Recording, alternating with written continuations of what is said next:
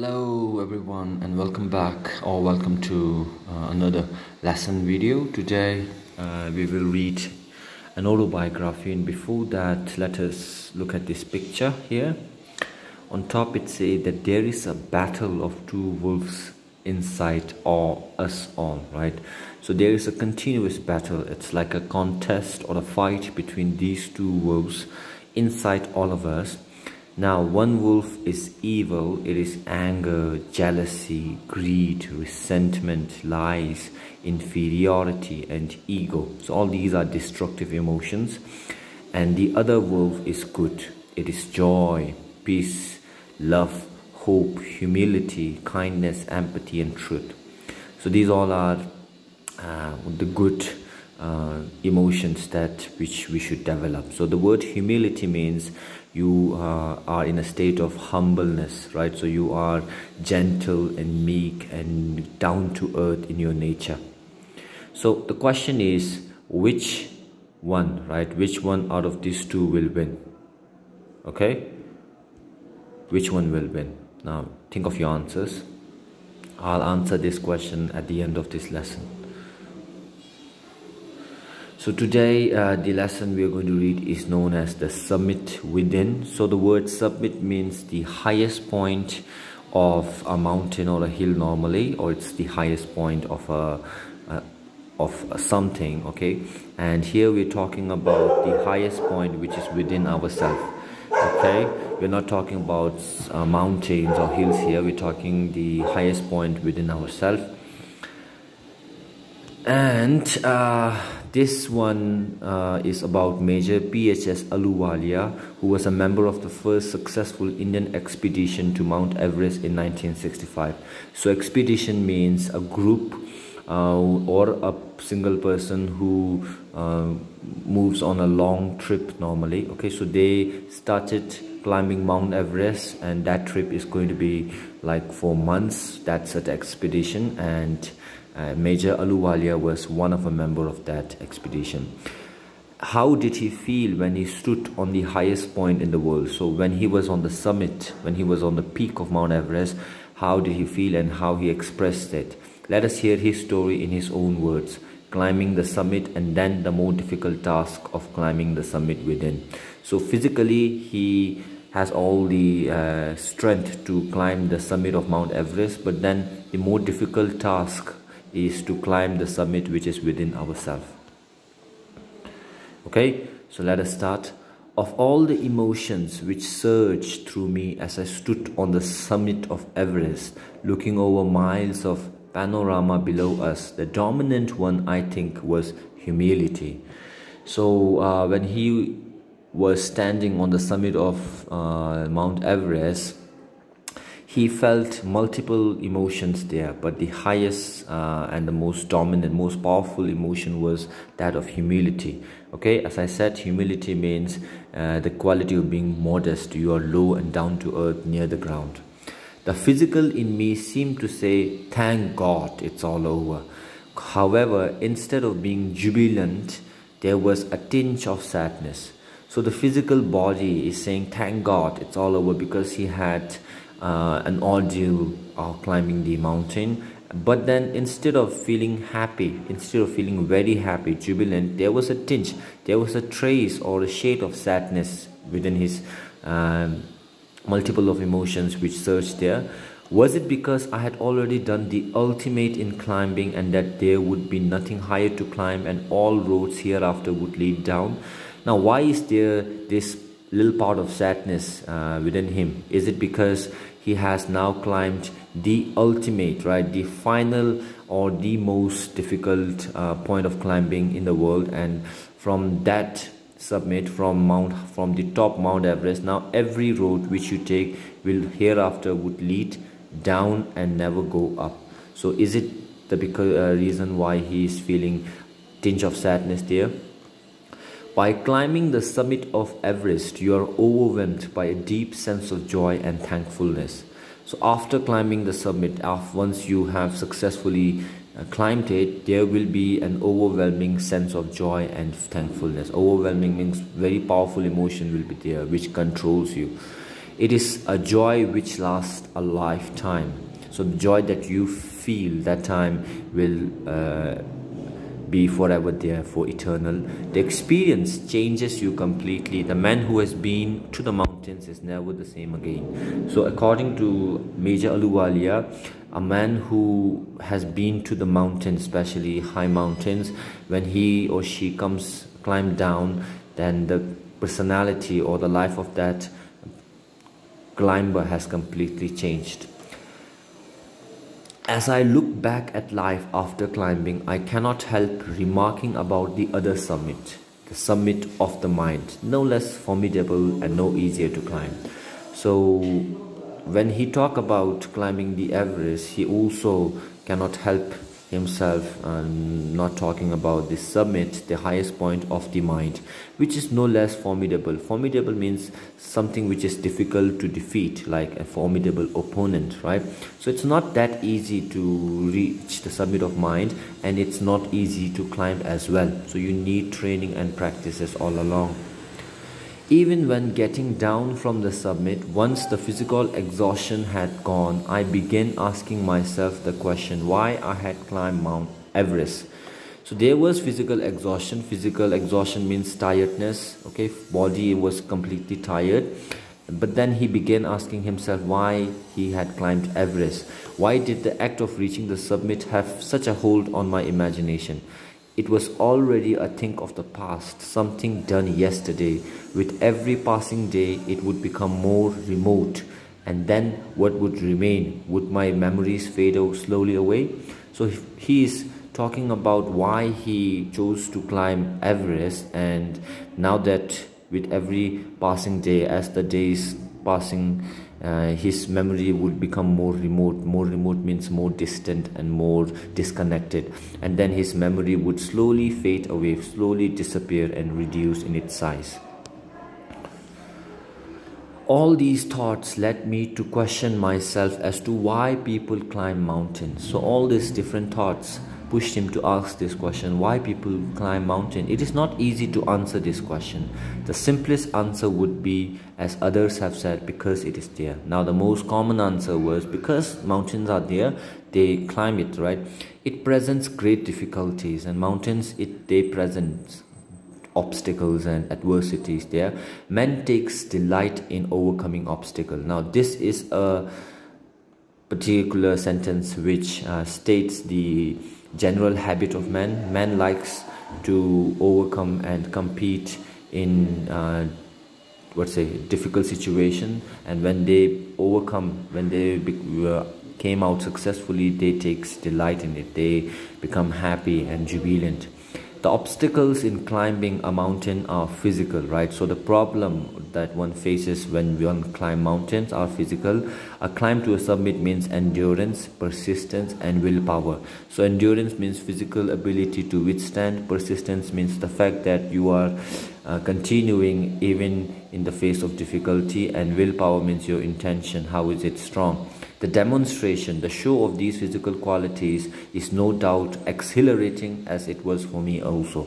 So when you show all these qualities when climbing the mountain, it is no doubt exhilarating. It's no doubt very exciting to show all these qualities, physical qualities, as he had also felt it when he climbed Everest.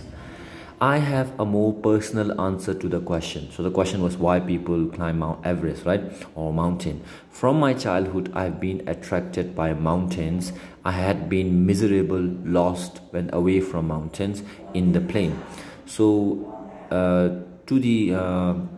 according to the author, personally, as a child, he loves mountains, right? He's attracted to it, and he feels very sad and lost when he's away from mountains in the plain region. He says mountains are nature at its best. So mountains are nature's best things. Their beauty and majesty pose, their beauty and huge pose a great challenge, and like many, I believe that mountains are a means of communion with God. So he believed that mountain is like a tool which can help you connect with God. Okay, Once having granted this, the question remains, why Everest? Because it is the highest, the mightiest, and has defied many previous attempts. Now, we asked this question, why they climb mountain? Now the second question is, why Everest then? Okay, because Everest is the highest mountain there, and it is mightiest. Mightiest means more powerful, and it has also rejected and defied many previous attempts. So many mountaineers have tried to climb Mount Everest, but then they were failed to do so. So that may be the one reason. It takes the last ounce of one's energy, last portion of one's energy will be required, and it is a brutal struggle, right, with rock and ice. So when you climb, it is a struggle which is merciless. Once taken up, it cannot be given up halfway. So once you are on the way up to the summit of Everest, you cannot give up in the middle, right? Even when one's life is at stake, even when your life is at danger, at stake, the passage back is as difficult as the passage onward. The way back is as difficult as the way onwards, upward. And then when the summit is climbed, there is the exhilaration, there is this excitement, the joy having done something, right? You feel joy when you have completed something, the sense of a battle fought and won. There is a feeling of victory and happiness. So once you overcome a difficulty or an obstacle, you feel victorious and you feel a sense of happiness there because you overcame an obstacle. Glimpsing a peak. So glimpsing means taking a look at the peak into the distance. So once he's on the top, as he looked down, I get transported into another world. I experience a change within myself which can only be called mystical. So when he was having this view to the other peaks at the distance, he felt a change within himself and he called it mystical. Mystical means spiritual,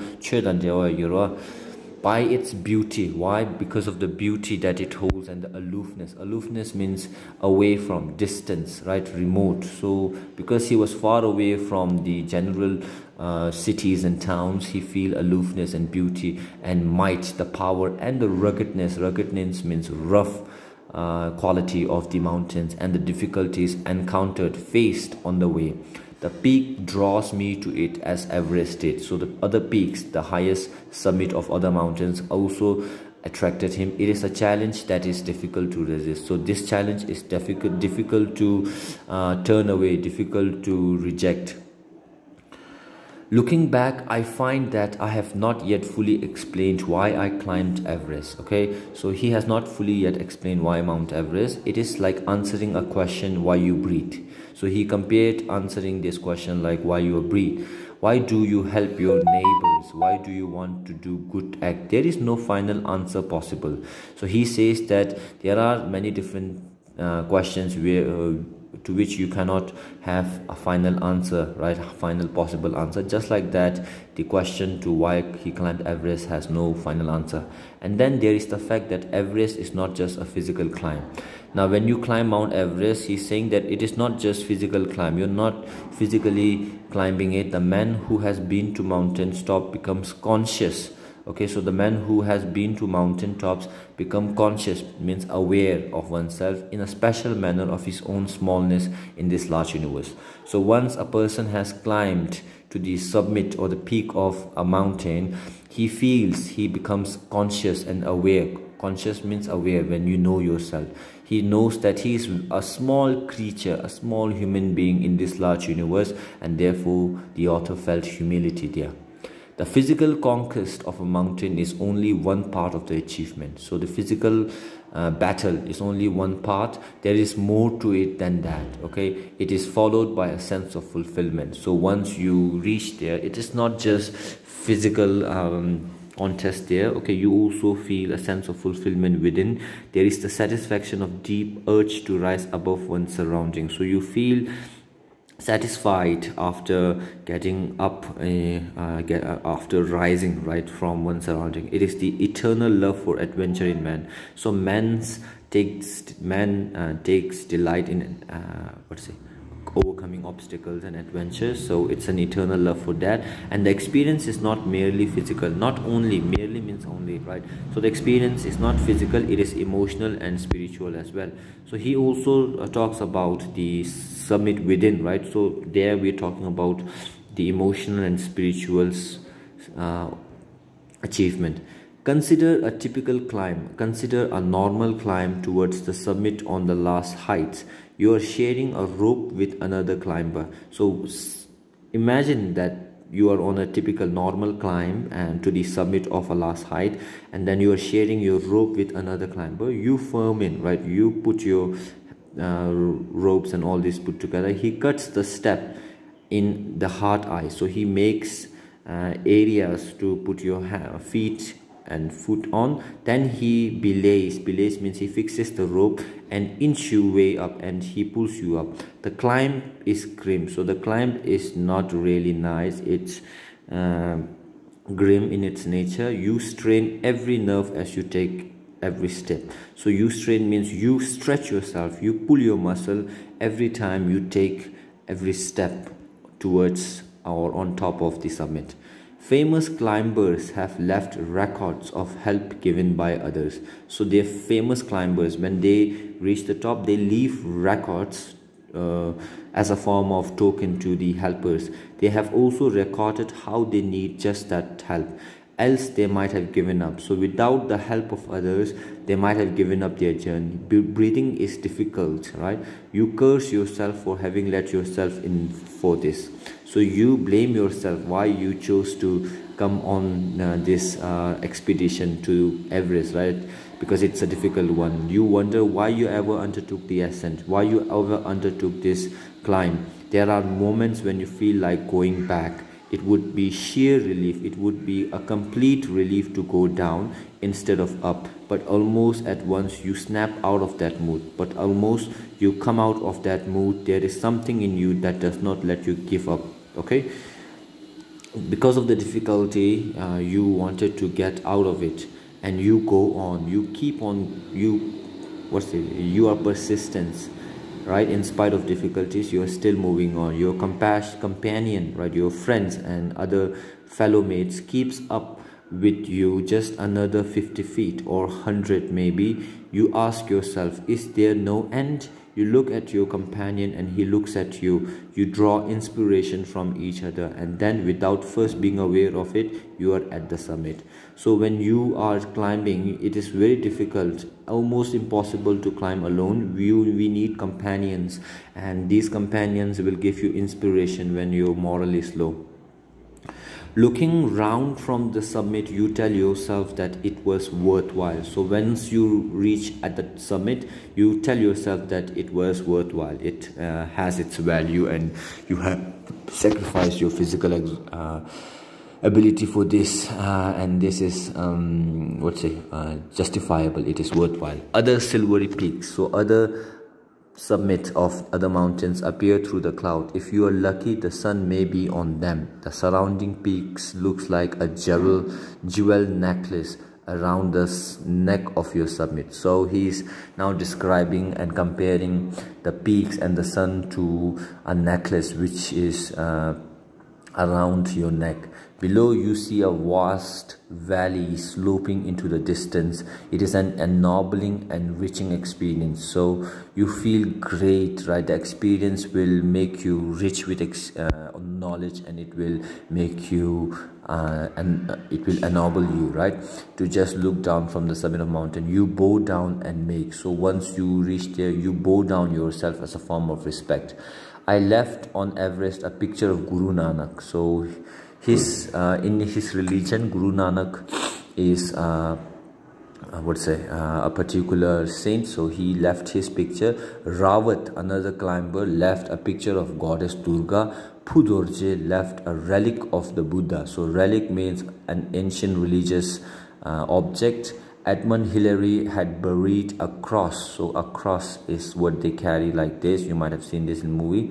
And he buried it under a crane, a heap of rocks. So rocks are placed together, and he buried it under it in the snow. So these are not symbols of conquest. So these are not symbols that they have conquered. They have overcome the obstacle, but of reverence, but of deep respect for their religion. Okay, the experience of having climbed this summit changes you completely. So he has been saying this and repeating this quite often, that once you climb a mountain, that will change your complete experience. There is another summit. It is within yourself. It is in your own mind. Each man carries within himself his own mountain peak. He must climb it to reach to a fuller knowledge of himself.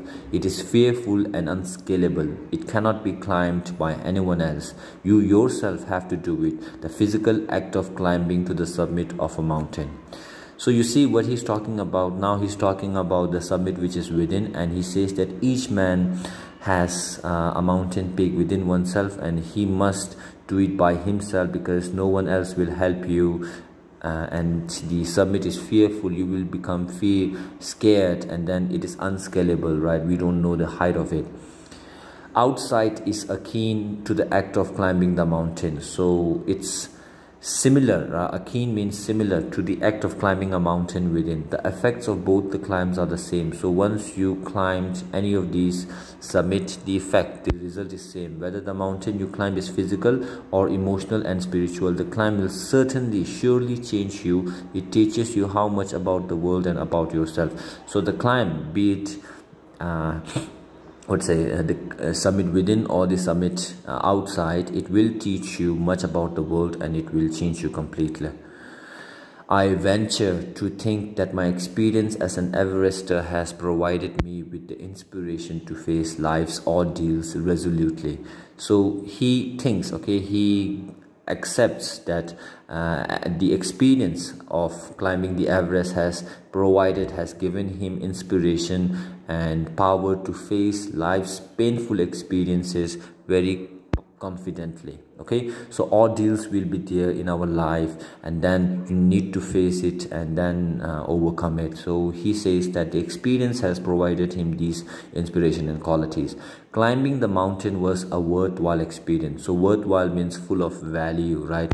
Suppose you buy a new laptop and then the laptop doesn't work properly, so it's not worthwhile. If it works properly as you have paid it, so then it is worthwhile. And the experience of climbing the mountains was worthwhile because he learned many things, and his personality was completely and sheer change was there.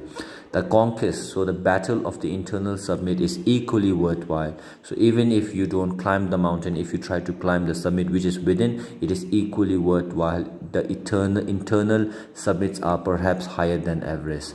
So he says that maybe, right, he's not sure, as he said that it is unscalable. The internal summit, the summit within oneself, is maybe, perhaps means maybe, higher than the Everest. So comparative form is used here, and written by HPS Aluwalia.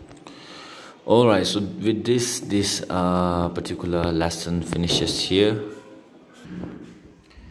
Okay, we have some questions and answers here, and you can do it by yourself. It is in your textbook. In case there's any question, feel free to ask,